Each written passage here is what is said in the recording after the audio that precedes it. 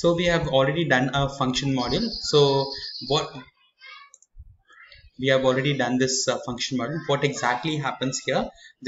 I'll give you a brief overview. So what exactly we have done when we are doing the Smartforms project is we have got a dynamically generated function module.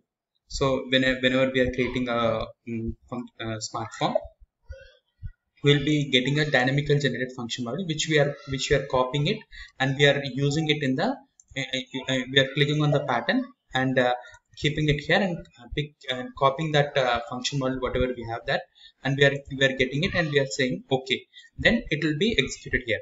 But this number is a dynamically generated number which might change, or which might have a variation in the future. Okay, so for that, for consistency of this program code, what we do is we call a additional function module called SSF underscore function module. We call a SSF underscore function module underscore name. Now what we'll do is we'll call this, and here we'll keep the form name. Okay, and what's the form name that we have here? This is the form name. zdxc underscore madi underscore sf is the form name. So we'll have this here, and then we have to go ahead and create this form name fm underscore name, for which we'll call it as fm underscore name only. fm name. Okay, so this fm name has to be declared in the data. But what should be the properties of this? The properties of this should be equal to the properties of this. Only then there will not be any issue. Otherwise, it will go into dump. So first, let's find out the properties of this fm underscore name. Let's get into the function module. Say yes, and in the export, we have this rs38 underscore form name. So we just copy it, and we'll assign the same properties to that particular data declaration that we have. So we'll go ahead with fm name type that whatever we have copied the property. Okay, so rs38l. Now what we'll do is fm name. Now here, instead of this, we'll be calling this as call function and that fm name. No inverted quotes, guys. No inverted quotes, no full stop. Okay, we just say call function fm name. And remember, so there are three steps that we are doing here.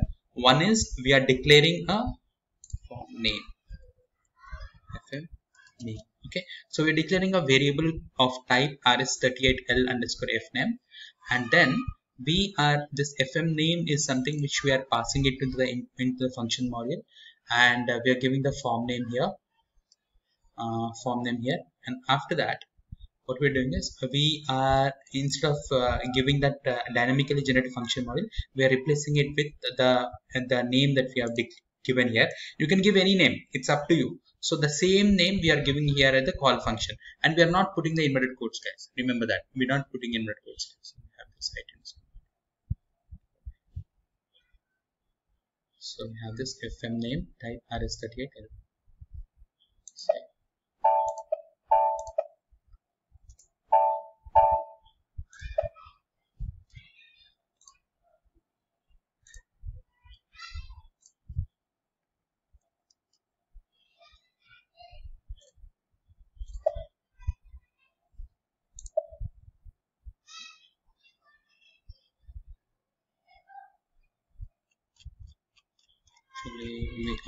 For the values we are not getting here. The output is coming in a different way, but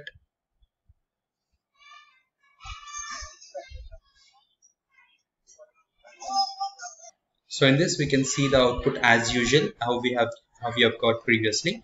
But the only thing is, internally from the programmatically we have changed something here. So we have declared at the line number 6 we have declared the f name, and then we have called the SSF underscore function module name, and in that we have given fm name, and that fm name we are replacing it with the dynamically generated function module name.